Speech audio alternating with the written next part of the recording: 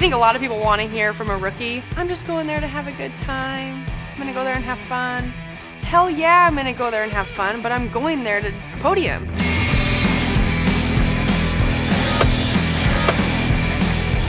I have always been more of an explosive athlete.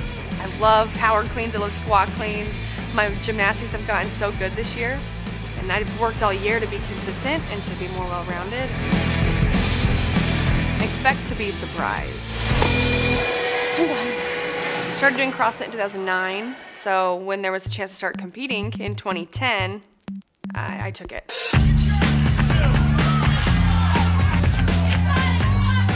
It was terrible. That was literally my first time competing in CrossFit, and at this time, I was a full-time student, full-time dance major. CrossFit did not take precedent.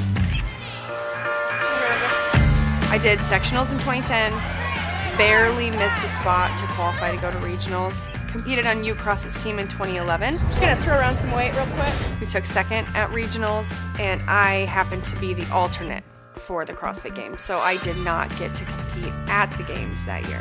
Moving forward from there, trained more, got better. You know, anytime you're just putting in work, you're gonna get better over a period of time. And that's how I went into regionals, knowing like, you know, whatever happens, I am better than I was when I started, because now I had created a drive for myself. I knew I could do it. I knew I could be an individual athlete, and I just wanted more.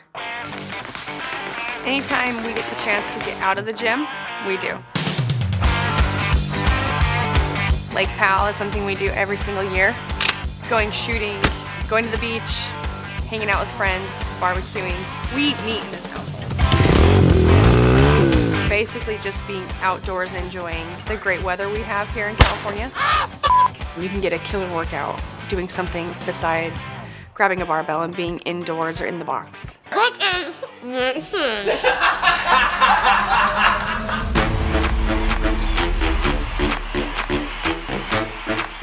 Going into regionals this year, I was able to think of myself on the same level a little bit more than I ever had, but I still thought to myself, like, I'm here. And I never thought I would be competing with you guys, and here I am. Brooke has just improved every single year that she has gone to regionals. Brooke Ence, first to the rope. She has an engine. Your current leader, Brooke Ence. When I went into event 7, I knew I was going to win it. And your final event is underway. Brooke Ence on the right, sprinting to the rings. Brooke Ence still on the rings. One clean away, and she has won the 2015 California Regional. I learned that I'm just as capable as anybody else. And if I can keep the same mindset that I had, then anybody who I'm behind, anybody who I'm chasing, they better be scared.